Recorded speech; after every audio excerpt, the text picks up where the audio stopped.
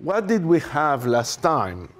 We had a constant kappa that reflected the energy, was a unit-free version of the energy, was greater than 0 because we were looking at bound states, so the energies were negative. And we found that this constant is quantized. 1 over 2 kappa was n plus L plus 1, something that we call n, and n was the principal quantum number. So this is the principal quantum number. N was the degree of a polynomial in the solution.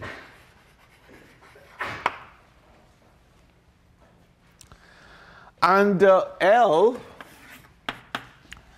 was an important quantum number because it gave you the amount of angular momentum the system had.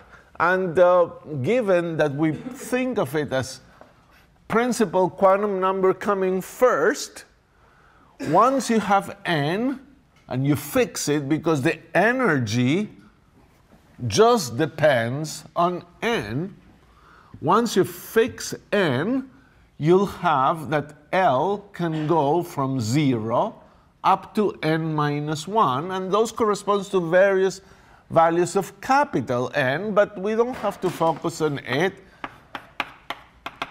up to n minus 1.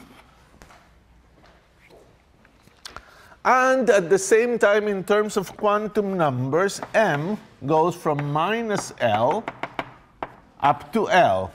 So the order of thinking is fix little n, the principal quantum number, then fix an L that can go from 0 up to n minus 1. Once you fix the little l, you fix the m, and m can go from minus L to L. And those are the states of the hydrogen atom.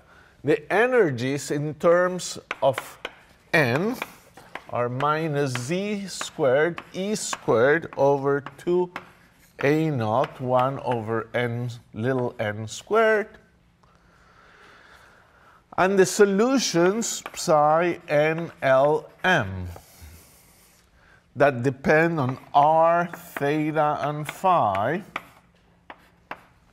were of the form of a normalization constant, and r to the L that you can isolate, that's the behavior for small r, then a polynomial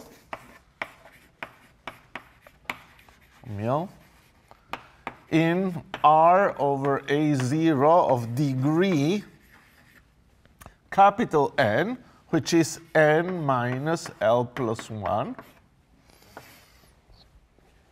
times an exponential decay with radius, which goes like z over r. It has to be dimensionless, the argument inside the exponential, and it turns out to depend on a0, in fact, n a0.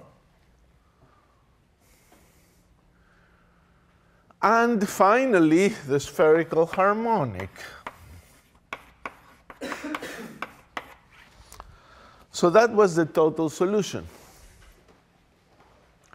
We didn't investigate the polynomial in detail because it takes time. It's not necessary for many things. Only very detailed calculations require this polynomial. And it's a Laguerre polynomial. And if you needed to, if you needed to construct the quadratic polynomial, it would be a fight between looking up some table of Laguerre polynomials and spending time checking that the conventions they use are the same as the ones you choose, versus taking the recursion relation and building it up yourself up to the third coefficient. So that's what it is. Now, the hydrogen atom, there's a classic description, a diagram, for the hydrogen atom, and in fact for any central potential. So if you're looking at bound states, the way we do bound states and represent them for central potentials is by a diagram in which you put the energy on the vertical line. It's a negative energy, so you can put 0 in here. The way the hydrogen atom works is better, of course, as usual, to use something dimensionless here. And the thing we put is minus 1 over n squared, the integer, the principal quantum number n, minus 1 over n squared, because this ratio is in fact equal to the energy divided by this dimensionless quantity, z squared e squared over 2a naught.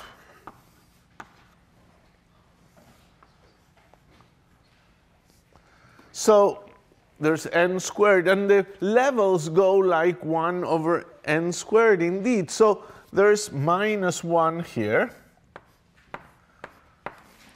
and then goes to minus 1/4 for n equals 2, minus 1/9, minus 1/16, and they crowd here. That's why I don't do everything in scale. I cut the scale here, otherwise the diagram is very long. And you can put, say, the minus 1/4 here. The 1/9 would be here, minus 1/9, minus 1/16, somewhere here. Those are places where you have energy levels. And here it comes. Let's look at what we get. Well, for n equals 1, you're in here. So what are we going to plot in this axis? The idea is to plot a quantum number. So actually, to say here is L, but we don't do it in marking the values of L. We'll put here L equals 0 and list all the states that we get. So it's like a histogram or something like that. L equals 1, L equals 2, L equals 3. And then we put dashes here, and each dash is a state. And you look at it, and you see what's the value of L. So this corresponds to the idea that you already know that if you're solving a central potential problem, you have to solve a radial equation for different values of L. Each time another L. L equals 0, L equals 1, L equals 2. You go on with them. So when n is equal to 1, L can be only 0. So you have one state here. L is equal to 0, and n is equal to 1, and capital N is equal to 0. So the only thing that I cannot read immediately, I know that n is equal to 1 because I'm here. I know that L is equal to 0 because I'm here. But I put the extra information, the capital N equal to 0 here. And that's it for this level. So this is the little n equals 1 level. Then we go to the little n equals 2 level. And when little n is equal to 2, L can be 0, or it can be 1. When L is equal to 0, capital N would have to be 1. So that capital N, which is 1, plus little l, which is 0, plus 1, is equal to 2. And this is the level n, little n equals to 2, principal quantum number equal to 2. So here we have n equals to 2. Since L is 0, capital N is 1. Here you'll have capital N is equal to 0.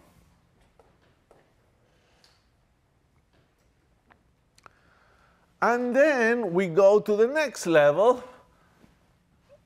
Little n equals to 3. Well, little l can now go from L equals 0 L equals 1 and L equals 2. Since little l plus 1 plus capital N is equal to the principal quantum number, here you'll get n equals 2. N equals 1, and it goes down. N equals 0. These are these states. Let's do one more. Little n equals to 4. And yes, there's a state for L equals 0, 1 for L equals 1, 1 for L equals 2, and this time we get to L equals 3. Each time you get one more L, because L can go up to n minus 1. And what is capital N? Here is 3, 2, 1, and 0. So this is your diagram. This is a very nice diagram. And it has actually some sort of mystery in this diagram. Let me emphasize first one point that is not mysterious. It's this growth from n equals 0 to n equals 1 to n equals 2 to n equals 3. There seems to be a pattern here. Here n equals 0, 1, 2, and it will go up. So why is that necessary? Why did that happen? Well, remember that we were solving a radial equation which was like a one-dimensional potential. And if you're solving a one-dimensional potential, the Node theorem works. So there should be no nodes for the ground state. And the fact that the wave function vanishes at r equals 0 is not a node, because that's the end of the world at r equals 0. But then you're solving this radial equation, and let's look at this polynomial. Well, you're not going to get a 0 of the wave function because of this factor. It's an overall factor. And the exponential never vanishes, just at infinity, but never doesn't vanish at the point. So all the zeros of the wave function have to arise from this polynomial. And there shouldn't be any 0 for the ground state. So good. N equals 0 means no nodes here. No nodes for the... This is a different problem. This is an L equals 1. It's again a new potential. So you solve the radial equation again. And yes, the ground state, when L is equal to 1, must have no node. So you should remember, you're solving the radial equation once here for one potential, here for another potential, because the effective potential depends on L, here for another potential, there for another potential. So each time is a new one-dimensional problem which must have a ground state and a state with one node, which is possible because a degree 1 polynomial has 1 0. A degree 2 polynomial can have 2 zeros. Why it has, a degree n polynomial may have n zeros, but may have less zeros if the zeros are complex, but it better be that these polynomials don't do that, because they would violate the Node theorem.